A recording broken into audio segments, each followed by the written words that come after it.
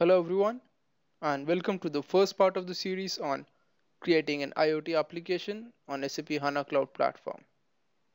Over the course of this video series, we'll be looking into how we can create an end-to-end IoT application on SAP's Cloud Platform. We'll start by creating a trial HCP account and look at its various features. Then we'll be using the HCP IoT service to model our real-world devices and the message information we plan to send. And finally, we'll be using the IoT MMS service to simulate sending of messages and visualize them in IoT tables. Alright, so let's get started. Now you can open your browser and search for HANA trial account. The first link that comes up would take you to SAP HANA Cloud Platform. So one thing that you would notice here is that we're using a trial account. This trial account is completely free of charge and it lets you play around with most of the features of SAP HANA Cloud Platform. However, in case you are planning to develop a productive application, I would suggest to go to account.hana.ondemand.com instead of HANA trial. For our exercise, we would be continuing with the trial account as we don't require any special features. So now you can click on register and register yourself. This would open a simple registration form where you would need to provide your details and click on register. Once you've done that, you would get a confirmation email on your email account where you would need to confirm and come back to this page.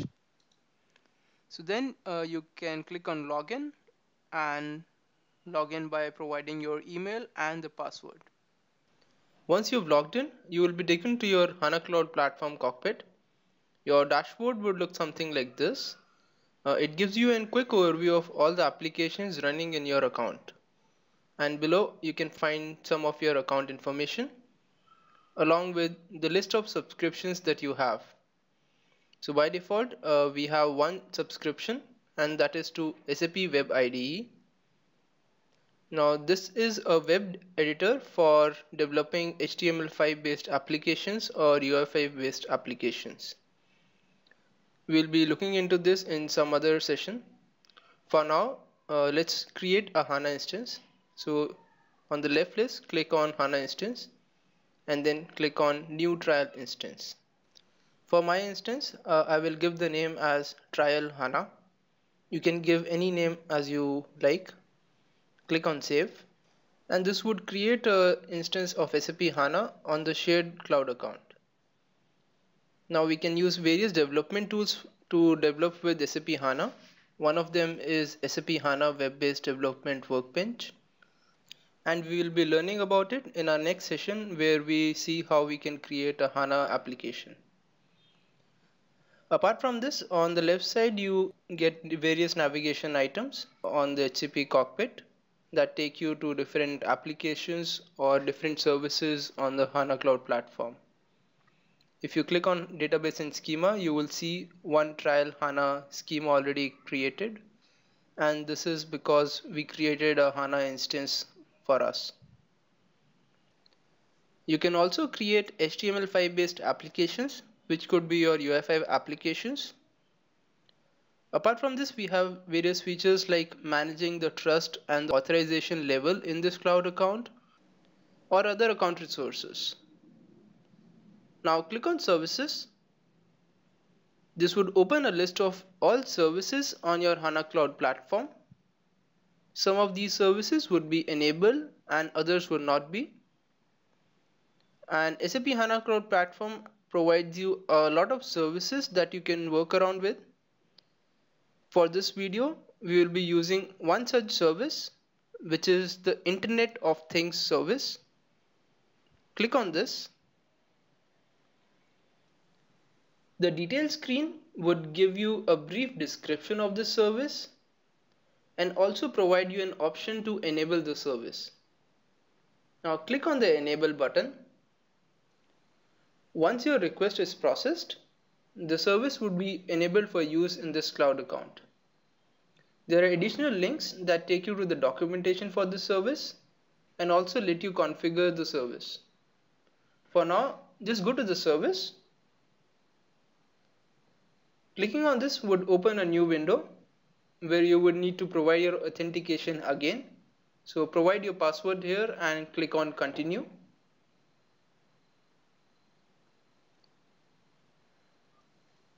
On a successful authentication, you would be taken to your Internet of Things service cockpit. This IoT cockpit is something we will be focusing on in this session. It has various tiles that let you perform different tasks. First of all, we will be deploying our message management service. For this, you would need to authenticate yourself on this cloud account again. So give your authentication details and click on OK. Once the MMS service is deployed, you should get a success message. Now you can configure your MMS service by clicking on this link. Clicking on it would open a new window and open your HANA Cloud Platform with the service details. So till the time our application starts, let us configure the role and access to it. Click on roles in the left navigation. By default, you would see one role, which is the IoT MMS user. We need to assign this role to our user. So provide your user ID here. It should be your account name minus the trial suffix. So for me it is P19417418444. Clicking on assign would grant you the access to this application. Now we need to configure the authentication. So go to the left navigation, click on custom. Here in the form section, enable username and password and click on save. We need to go back to the overview section now, and for our changes to reflect, we need to restart our application. So click on stop and then start the application again. So once the application restarts, we will be able to use it from the below application URL link. But before that, we need to configure some additional things. So let's go back to our account homepage and then go to database and schemas. Over here you will see two schemas now. One is the trial HANA, which we originally saw, and the second one is for IoT MMS application. What we want to do is delete the IoT MMS application from this schema. So remove the binding by delete and then go to your trial HANA and add the new binding for IoT MMS application. What this really does is it tells the IoT MMS application that all the new entities that we create from this app should reside in the trial HANA instance. Now this is really important so that we can use these entities going ahead and create an application on top of it. Now you can go back to your IoT cockpit and refresh it just to be sure. Now we'll be creating different entities that model our IoT database. The first one would be device types. So you can have any kind of devices. What I'll be choosing is Raspberry Pi. So type Raspberry Pi and click on create. This would create an entity device type of name Raspberry Pi. Along with this, there are some additional things like an ID generated and a device registration token. Next thing would be creating the messages for this device. Now this message would be the information that we send across from our IoT device. So you can choose the direction, whether it is coming from the device or whether it will be going to the device. So just give a name to your message. Let's say message from device. So by this we are saying that we will be sending a message from this device, and the data that we'll be sending would be in the field section. So let's say we have a sensor and we are sending a sensor value, sensor 1, and the type of this value would be a string. Now you can have any details that you'll be sending across from your device. This could be your temperature values or any sensor readings. So I'll have another reading which could be my sensor 2 and keep it as string. And along with this I'll send a timestamp which would be of the format date. Once you have specified the metadata for this message, click on create. This would create an entity message type with the specified details. In the fields we can see we have 3 fields: sensor 1, sensor 2 and timestamp with the respective types. In case we want to create additional message types, we can create that. So let's create a message to device. The direction would be to device. So this would be sort of a push message sent to your device. Now you can have any information that you plan to send to this device. Could be some sort of a configuration. So let's add a field, configuration 1 of type string, and a timestamp of type date. Then you can click on create. This would create a new message type for us that we can use for push messages. If you compare the direction, you would see a difference there from the earlier message. Along with this, there is an ID generated for each message type that we will be using in some time. The next entity that we create would be our actual devices, which we use to send our sensor information. So let's create one. Now for me it would be of the type Raspberry Pi. I'll give it a name Raspberry Pi 1. Click on create.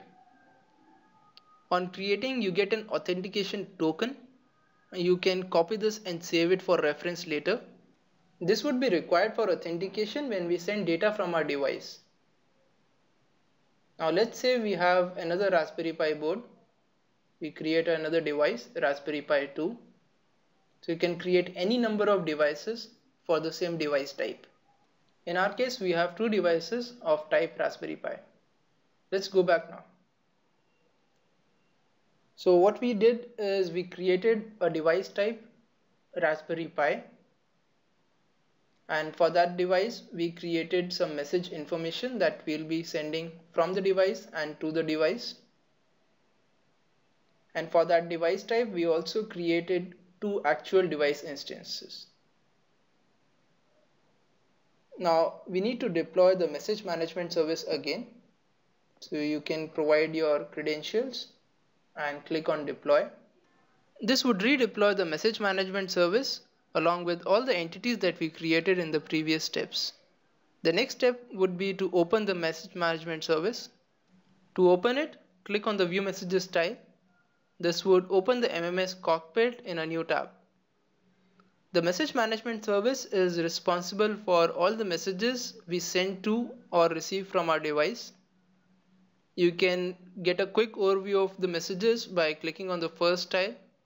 It will display all the stored messages in the system. By default, we have 2 tables. One is a configuration table and another is monitoring table. These are some internal tables used by the IoT service.